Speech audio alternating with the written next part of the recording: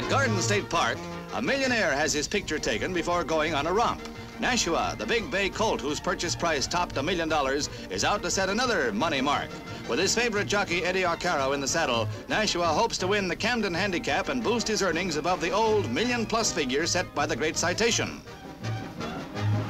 The race is on, and as expected by 38,000 onlookers, it's Nashua showing his heels to the field. It's Nashua by 2 lengths, a victory that earns him $22,000, boosting the 4-year-old thoroughbred's total money winnings to $1,100,000. That is $14,000 more than Citation's old mark, making Nashua the greatest money winner in turf history.